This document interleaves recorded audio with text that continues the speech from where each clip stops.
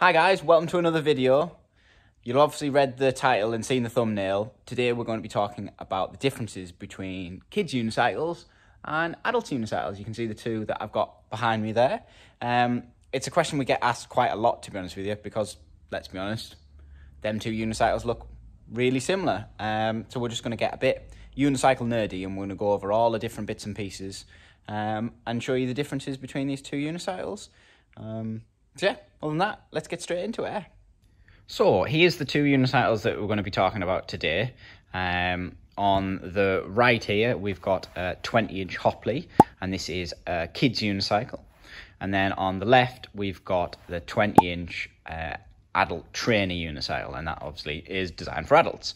But obviously, to the untrained eye, if you're just looking at these two unicycles, they look very similar. Bar the colour, they look very, very similar. Same height, same wheel size, and all of the above. But it's when you start actually getting into the actual individual components of the unicycle where you start to see the differences. So if we start at the top of the unicycle, we'll just come in a bit closer. So this is the Hopley. So this is a Kids Unicycle, and you can see straight away, if I compare, there's the Hopley saddle, and there's the trainer saddle. So there's your adult saddle and your kids saddle. This saddle is way smaller. It doesn't have a front handle, just as a sort of, kids usually try and keep hold of the handle at all times. So it doesn't have one, and it's just a small unicycle with a smaller curve designed for smaller people. That's about it. And obviously the trainer saddle is a bit more beefy. So underneath, if we just go underneath, it's got the same base. Granted a different material, but the same base that comes on some of the high-end unicycles. So a very strong saddle for heavier adults. If we move down, the seat post, fairly standard item. They're the same across the two unicycles.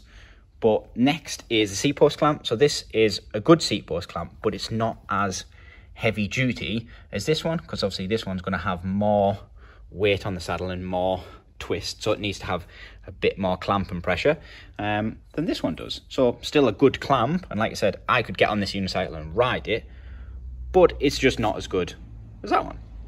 And then if we move down, besides the colour obviously, so these two frames, if you look, they're both round crown and share very similar designs, but this one, it's actually quite hard to see on the video, is a chunkier steel. So this is basically fatter in some areas. If you just, I think you can sort of see it on the legs there, that this leg's a bit thinner than this one, and just the grade of steel is slightly, I don't like to say the word weaker, but it's like lighter weight than that one. And then the other biggest thing, that if I just pull back a bit, so there's the 20-inch wheel on the Hopley, and there's the 20-inch wheel on the trainer. And you can straight away see that this one is a bit chunkier. So this has a 20 by 1.95 tyre on. So it's a bigger tyre, more weight. Okay. Where this one is a 175, a little bit of a skinny tyre. Designed to have kids on, doesn't need to be withstanding that like big weight being put on the unicycle. Again, I could obviously be an adult, get on this unicycle and ride it, but it's just not as good as this one. And then if we come down the unicycle, you can see the rim. So this rim is an aluminium double-walled rim, making it a lot stronger than this steel single-walled rim. If you don't know the differences between double wall and single wall, go on Google, put it into Google, you'll get it straight away. There's basically the way the rim is manufactured.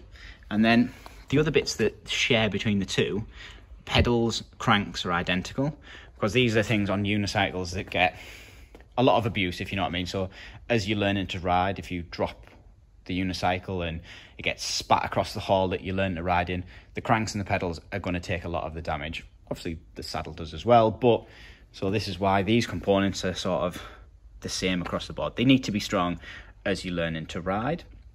And then finally is the hub in the middle of the wheel. So this hub, the one on the trainer, is stronger than the Hopley. This one's made out of a beefier grade material, basically where the cranks bolt onto this hub, so it needs to be strong because all of the pressure of the wheel and everything is going through them two units. That point, I should say. So yeah, and now I've said all that. If I come back and you start looking, you can actually see this unicycle just looks that little bit beefier than this one. And yeah, that's obviously the main differences between the two. And there you go. Thank you if you managed to stay with me through that very nerdy unicycle specifications Nick talks a lot video. But there you go. That's the differences between a kid's unicycle, that one, and an adult's unicycle. Yeah. And now it's obviously been a little bit more explained. It's clear to understand why there's a difference between the two. Like I said, an adult or a kid can get on either unicycle and ride them straight out of the box, but it's that prolonged use.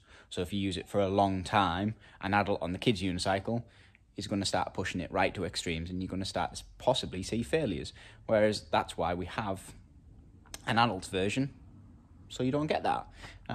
If you've got any questions about these unicycles or any other unicycles available on our website, I should say, stick it in the comments below. And if you could do one of them YouTuber things like share, subscribe, changes every time I ask you. But if you could do one of them things, it'd be very much appreciated. And other than that, thanks for watching, guys.